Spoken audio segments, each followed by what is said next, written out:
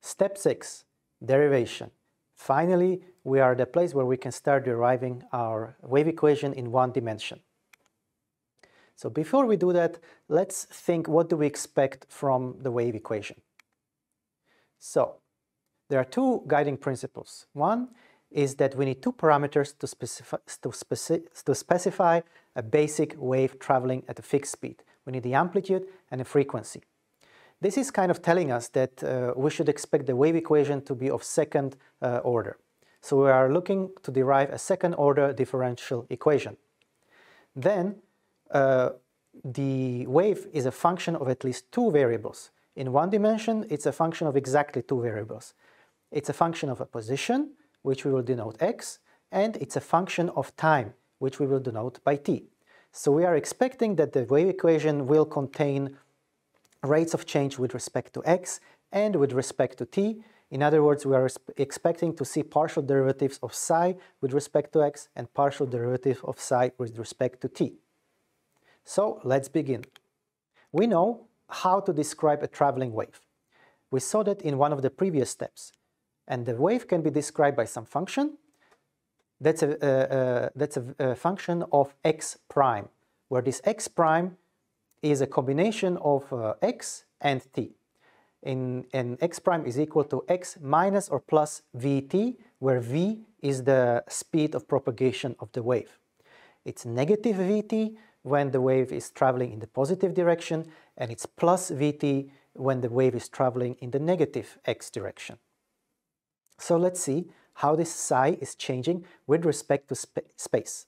We take the first order partial derivative of psi with respect to x, and that's just given by df over dx. But we see here that f is actually a function of x prime.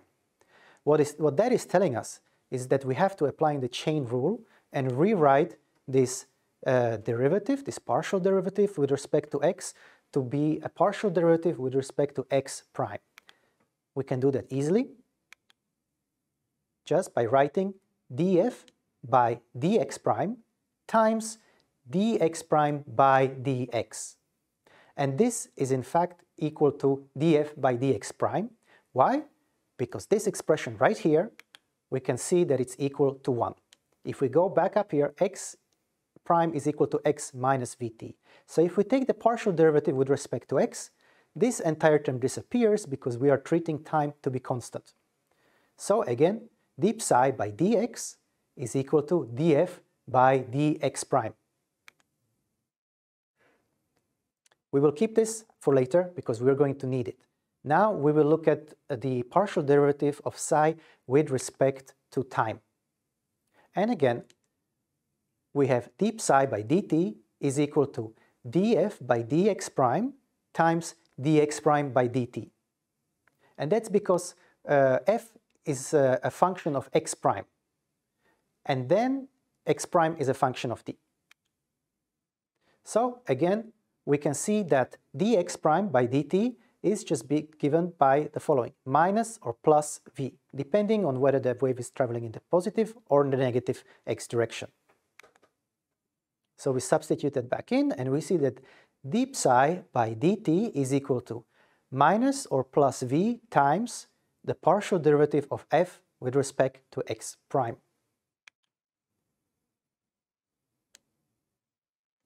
And then we can see that d psi by dx is equal to df by dx prime. This we derived in the previous slide. So we can just substitute for this df by dx prime, and we obtain the following relationship between the first order partial derivative. We get that d psi by dt is equal to minus or plus v times d psi by dx. So what we have just derived is a very interesting relationship between how the shape of the wave is changing with respect to time, and it's basically the same as the rate of change of psi with respect to x up to this multiplicative factor given by the speed at which the wave is propagating and the direction in which it is propagating.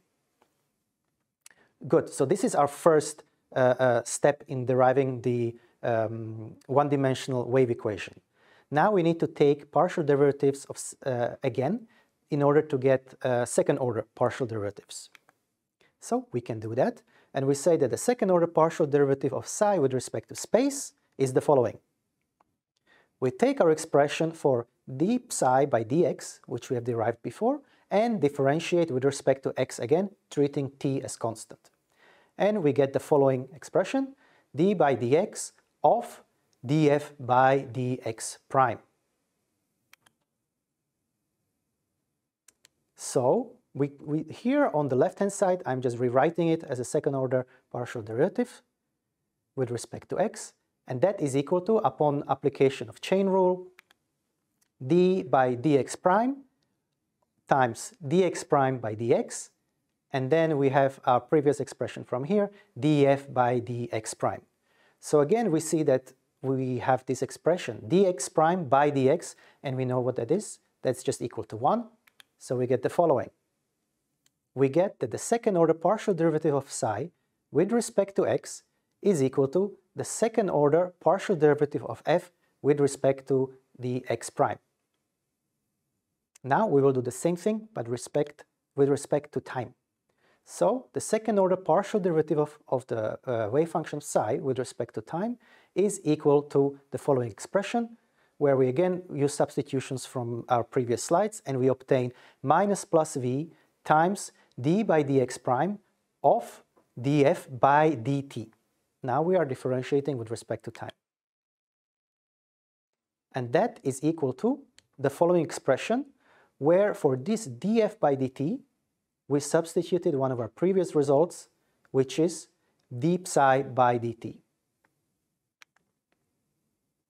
And then, as the final step, we get the following thing. We get that the second order partial derivative of psi with respect to time is equal to v squared, because either the wave was traveling in the positive direction or in the negative direction. If we again multiply by the same sign, the negative cancel. So we get v squared times the second order partial derivative of f with respect to x prime. And that finally leads us to the following form.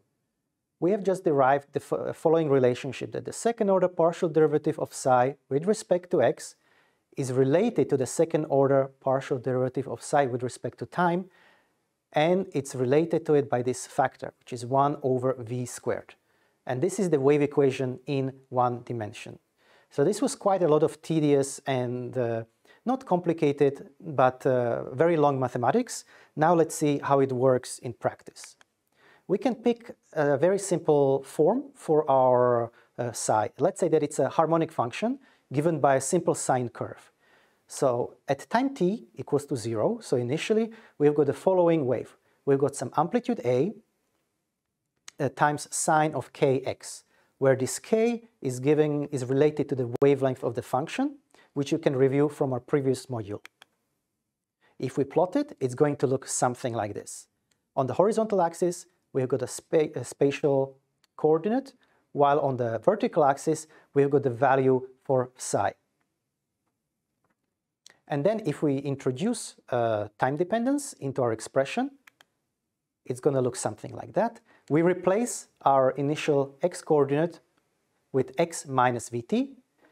So if we propagate it through time, we see that the wave is traveling to the right as it should be, because we have a minus vt in here. So I invite you to take this expression, psi of xt is equals a sine kx minus vt, and plug it into the wave equation to see that both sides, the left-hand side and the right-hand side, are equal. Next, what we're going to look at is how does the superposition principle come out of the wave function.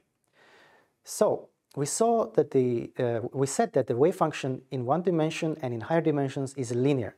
What that means is that if you give me two waveforms or two wave functions, which are the solutions to the wave equation, in other words, psi1 satisfies the following expression, and so does psi2, we can simply add these two expressions. We add the left-hand side, we add the right-hand side, and what we get is the following. which we can then rewrite as a new wave function, but this time the solution of that wave function is psi1 plus psi2. In other words, we can just add the two separate solutions to form a new solution that will satisfy the same wave equation, which is another way of saying that the superposition principle holds. So this was the derivation of the wave function in one dimension.